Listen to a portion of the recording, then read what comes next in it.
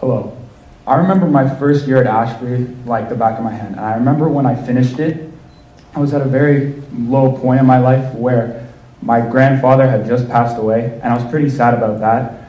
But still, I have to give myself a little bit of credit. I did do some sports which I enjoyed, but mostly it was just so I could graduate and get my co-curricular credits.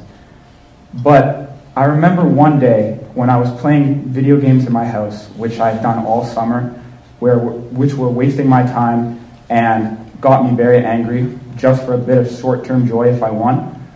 I remember watching this documentary called The Last Dance. I'm sure many of you have heard of it.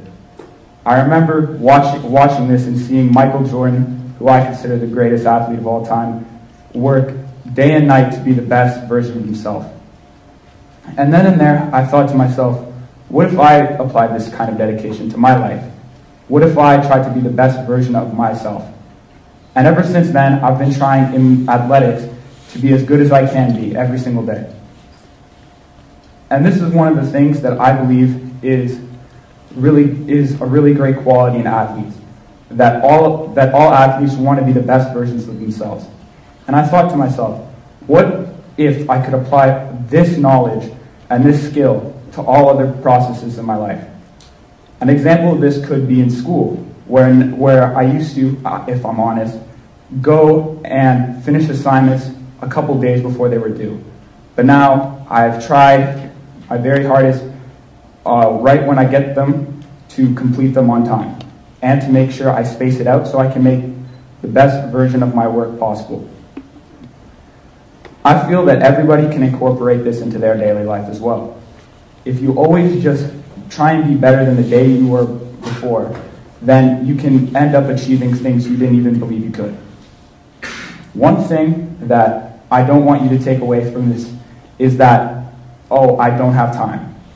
Because time is one of the things that kills your motivation and your discipline towards a goal. I remember once thinking to myself, I'll just skip this workout. I'll skip this study session. It won't really matter. Today I think I deserve a rest.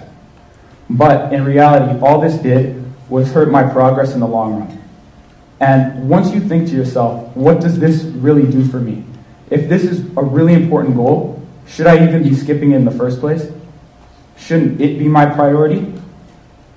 And I believe that if you think this way, that you'll be able to achieve way more than you've already done. And if there's anything you can take away from this speech today, is that you should follow what you want to do in life, but always work one day at a time to be better and better than you were the day before. Thank you.